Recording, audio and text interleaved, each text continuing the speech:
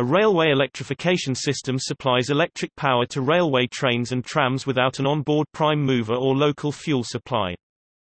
Electric railways use electric locomotives to haul passengers or freight in separate cars or electric multiple units, passenger cars with their own motors. Electricity is typically generated in large and relatively efficient generating stations, transmitted to the railway network and distributed to the trains. Some electric railways have their own dedicated generating stations and transmission lines, but most purchase power from an electric utility. The railway usually provides its own distribution lines, switches and transformers. Power is supplied to moving trains with a nearly continuous conductor running along the track that usually takes one of two forms: overhead line, suspended from poles or towers along the track, or from structure or tunnel ceilings, third rail mounted at track level and contacted by a sliding pickup shoe. Both overhead wire and third rail systems usually use the running rails as the return conductor, but some systems use a separate fourth rail for this purpose. In comparison to the principal alternative, the diesel engine, electric railways offer substantially better energy efficiency, lower emissions and lower operating costs. Electric locomotives are also usually quieter, more powerful, and more responsive and reliable than diesels. They have no local emissions, an important advantage in tunnels and urban areas. Some electric traction systems provide regenerative braking that turns the train's kinetic energy back into electricity and returns it to the supply system to be used by other trains or the general utility grid. While diesel locomotives burn petroleum, electricity can be generated from diverse sources including renewable energy. Disadvantages of electric traction include high capital costs that may be uneconomic on lightly trafficked routes, a relative lack of flexibility, since electric trains need electrified tracks or overhead wires, and a vulnerability to power interruptions. Different regions may use different supply voltages and frequencies, complicating through service and requiring greater complexity of locomotive power. The limited clearances available under overhead lines may preclude efficient double-stack container service. Railway electrification has constantly increased in the past decades, and as of 2012, electrified tracks account for nearly one-third of total tracks globally.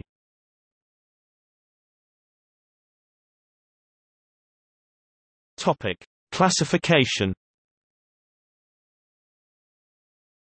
Electrification systems are classified by three main parameters: voltage, current, direct current (DC), alternating current (AC), frequency, contact system, third rail, fourth rail, overhead lines catenary, overhead lines plus linear motor, four-rail system. Five-rail system. Selection of an electrification system is based on economics of energy supply, maintenance, and capital cost compared to the revenue obtained for freight and passenger traffic. Different systems are used for urban and intercity areas. Some electric locomotives can switch to different supply voltages to allow flexibility in operation.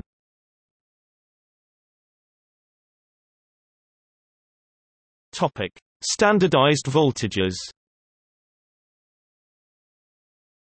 6 of the most commonly used voltages have been selected for European and international standardization.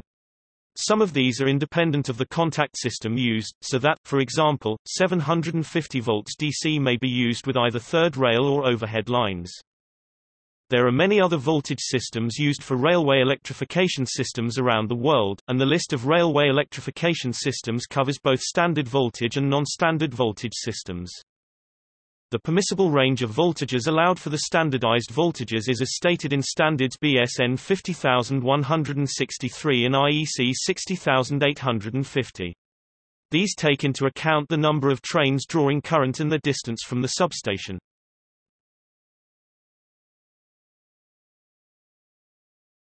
Topic: Direct current. Increasing availability of high-voltage semiconductors may allow the use of higher and more efficient DC voltages that heretofore have only been practical with AC.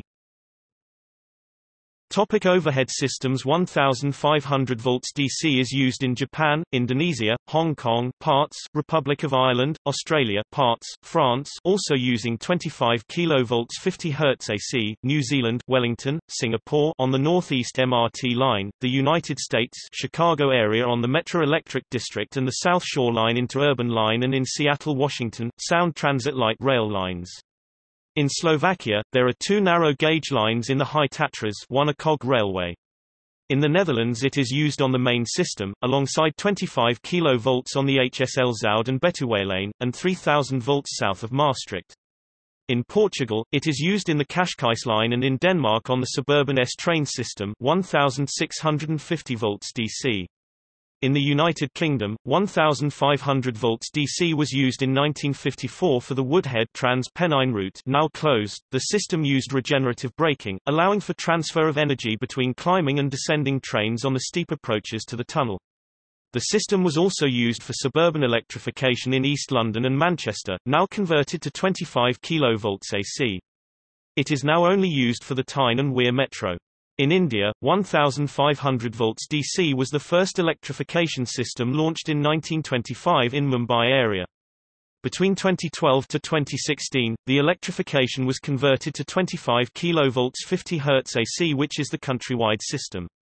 3 kV DC is used in Belgium, Italy, Spain, Poland, the Northern Czech Republic, Slovakia, Slovenia, South Africa, Chile, former Soviet Union countries also using 25 kV 50 Hz AC, and the Netherlands from south of the city of Maastricht to the Belgium border, which is currently exclusively used by the Belgium NMBS Rail Company.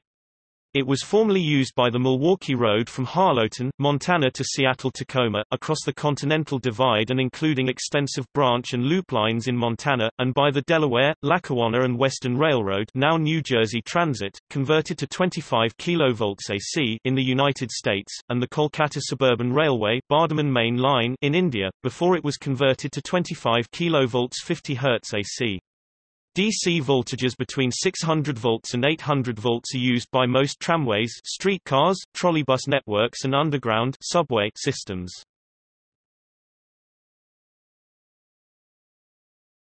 Topic: Overhead systems with linear motor. See overhead systems with linear motor. Topic: Third rail. Most electrification systems use overhead wires, but third rail is an option up to 1500 volts, as is the case with Shenzhen Metro Line 3. Third rail systems exclusively use DC distribution.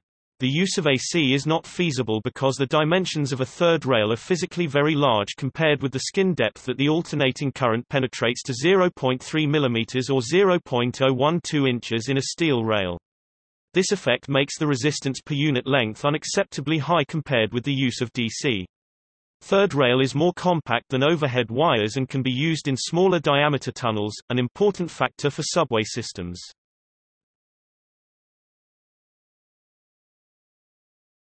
Topic: Rubber-tired systems. A few lines of the Paris Metro in France operate on a four-rail power scheme. The trains move on rubber tires which roll on a pair of narrow rollways made of steel and, in some places, of concrete. Since the tires do not conduct the return current, the two guide bars provided outside the running rollways become, in a sense, a third and fourth rail which each provide 750 volts DC, so at least electrically it is a four-rail scheme. Each wheel set of a powered truck carries one traction motor. A side-sliding side-running contact shoe picks up the current from the vertical face of each guide bar. The return of each traction motor, as well as each wagon, is affected by one contact shoe each that slide on top of each one of the running rails. This and all other rubber-tired metros that have a 1,435 mm 4 feet 8.5 in standard gauge track between the rollways operate in the same manner.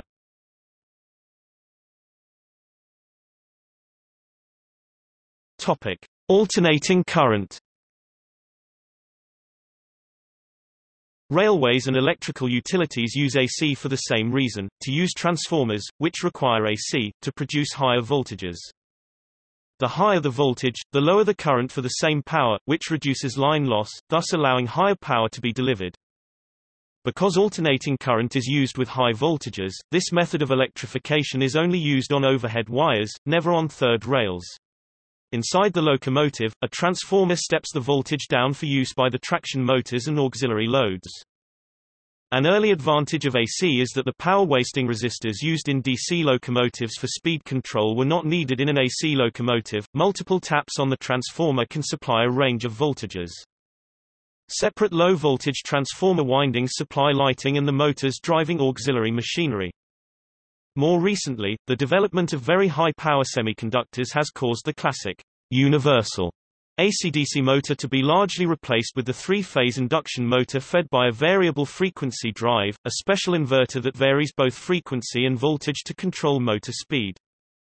These drives can run equally well on DC or AC of any frequency, and many modern electric locomotives are designed to handle different supply voltages and frequencies to simplify cross-border operation.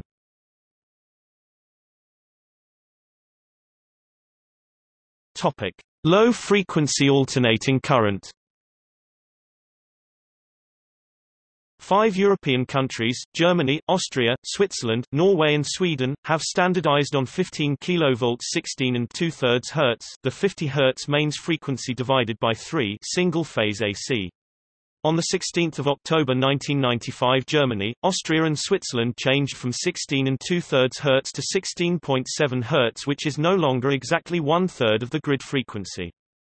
This solved overheating problems with the rotary converters used to generate some of this power from the grid supply. In the UK, the London, Brighton and South Coast Railway pioneered overhead electrification of its suburban lines in London, London Bridge to Victoria being opened to traffic on 1 December 1909.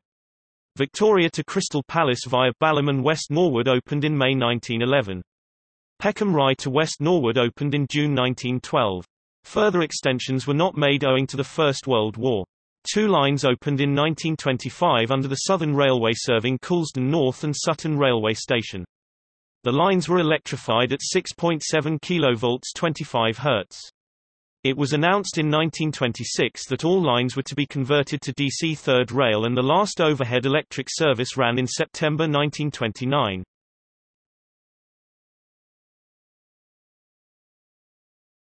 Topic: Non-contact systems.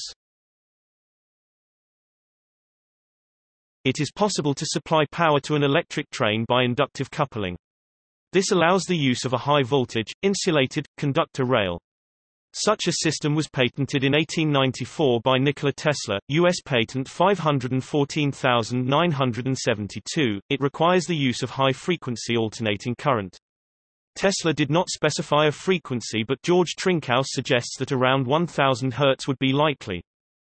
Inductive coupling is widely used in low-power applications, such as rechargeable electric toothbrushes and more recently, mobile telephones and wearable computing devices. Inductive charging.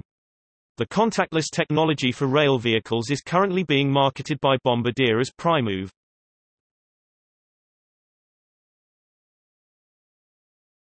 Topic: Energy efficiency.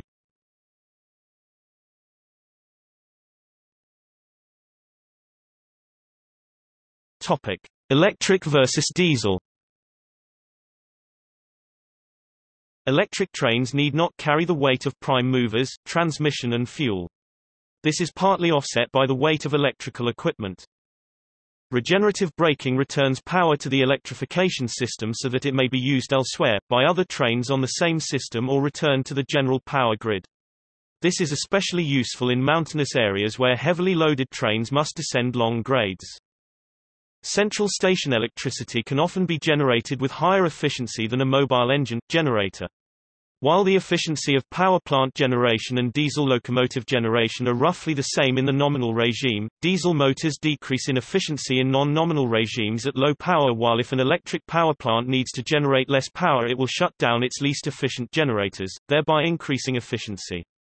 The electric train can save energy as compared to diesel by regenerative braking and by not needing to consume energy by idling as diesel locomotives do when stopped or coasting. However, electric rolling stock may run cooling blowers when stopped or coasting, thus consuming energy. Large fossil fuel power stations operate at high efficiency, and can be used for district heating or to produce district cooling, leading to a higher total efficiency.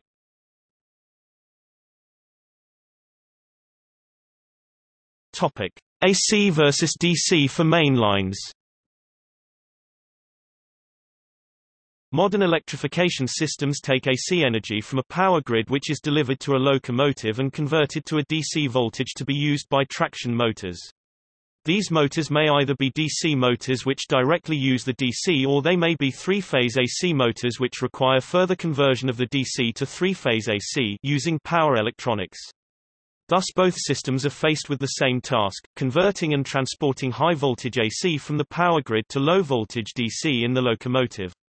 The difference between AC and DC electrification systems lies in where the AC is converted to DC, at the substation or on the train.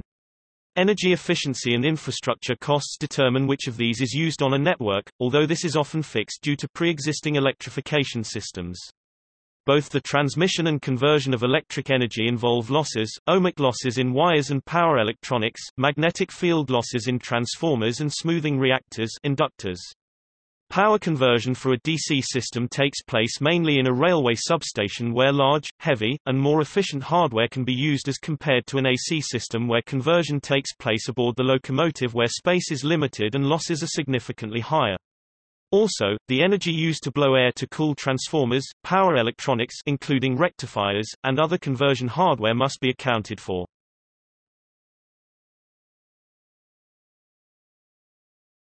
Topic: Comparison with diesel traction. Electric locomotives may easily be constructed with greater power output than most diesel locomotives. For passenger operation it is possible to provide enough power with diesel engines (CEG ICE-TD), but, at higher speeds, this proves costly and impractical. Therefore, almost all high-speed trains are electric. The high power of electric locomotives also gives them the ability to pull freight at higher speed over gradients. In mixed traffic conditions this increases capacity when the time between trains can be decreased. The higher power of electric locomotives and an electrification can also be a cheaper alternative to a new and less steep railway if trains' weights are to be increased on a system. On the other hand, electrification may not be suitable for lines with low frequency of traffic, because lower running cost of trains may be outweighed by the high cost of the electrification infrastructure. Therefore, most long-distance lines in developing or sparsely populated countries are not electrified due to relatively low frequency of trains. Maintenance costs of the lines may be increased by electrification, but many systems claim lower costs due to reduced wear and tear from lighter rolling stock. There are some additional maintenance costs associated with the electrical equipment around the track, such as power substations and the catenary wire itself, but, if there is sufficient traffic, the reduced track and especially the lower engine maintenance and running costs exceed the costs of this maintenance significantly. Network effects are a large factor with electrification. When converting lines to electric, the connections with other lines must be considered. Some electrifications have subsequently been removed because of the through traffic to non-electrified lines. If through traffic is to have any benefit, time-consuming engine switches must occur to make such connections, or expensive dual-mode engines must be used. This is mostly an issue for long-distance trips, but many lines come to be dominated by through traffic from long-haul freight trains, usually running coal, or containers to or from ports. In theory, these trains could enjoy dramatic savings through electrification, but it can be too costly to extend electrification to isolated areas, and unless an entire network is electrified, companies often find that they need to continue use of diesel trains even if sections are electrified.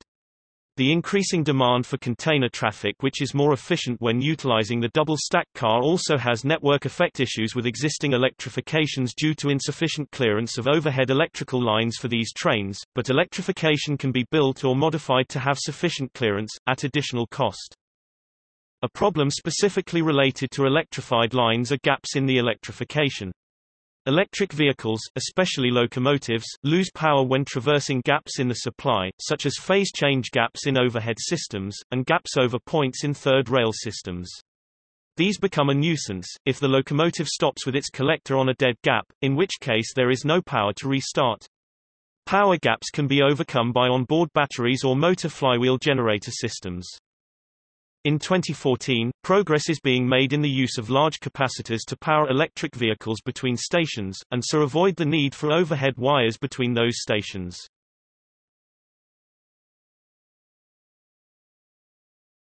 Topic: Advantages.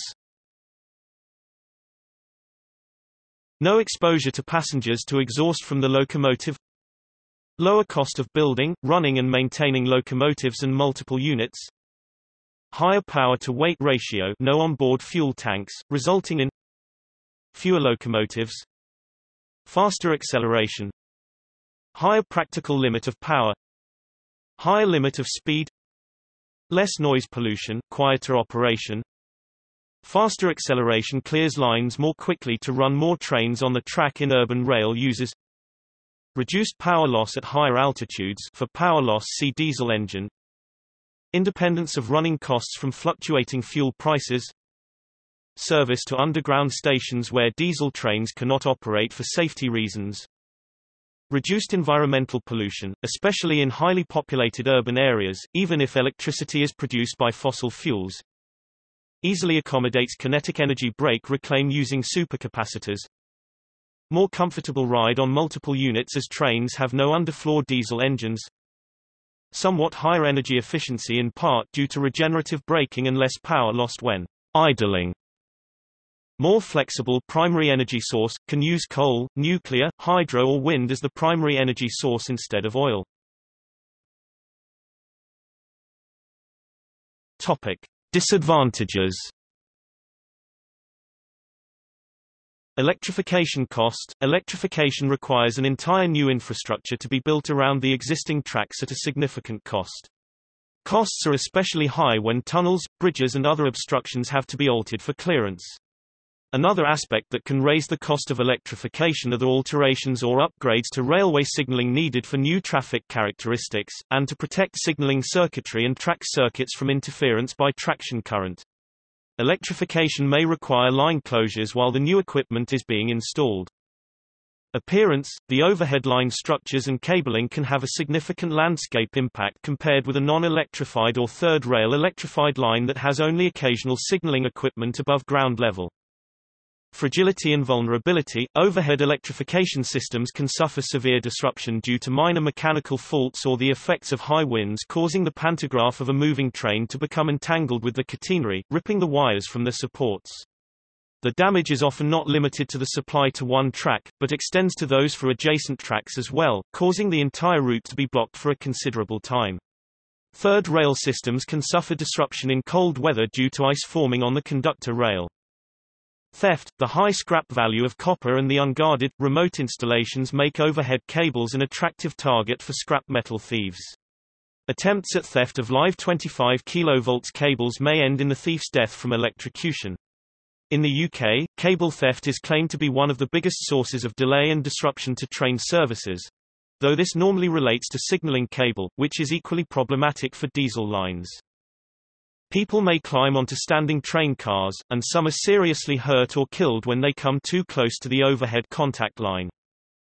Birds may perch on parts with different charges, and animals may also touch the electrification system. Animals fallen to the ground are fetched by foxes or other predators. In most of the world's railway networks, the height clearance of overhead electrical lines is not sufficient for a double-stack container car.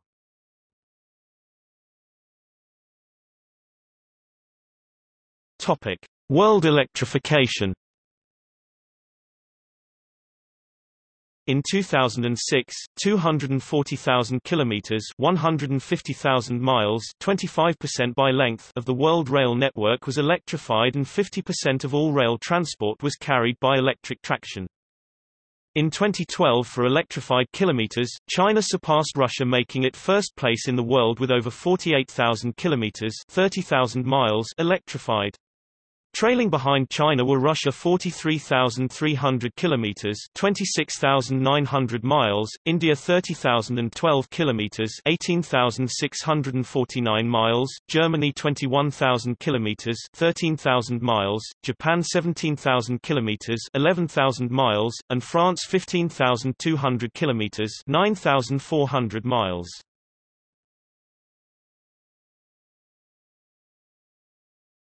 Topic: Sparks effect. Newly electrified lines often show a sparks effect, whereby electrification in passenger rail systems leads to significant jumps in patronage revenue. The reasons may include electric trains being seen as more modern and attractive to ride, faster and smoother service, and the fact that electrification often goes hand in hand with a general infrastructure and rolling stock overhaul, replacement, which leads to better service quality, in a way that theoretically could also be achieved by doing similar upgrades yet without electrification. Whatever the causes of the sparks effect, it is well established for numerous routes that have electrified over decades. See also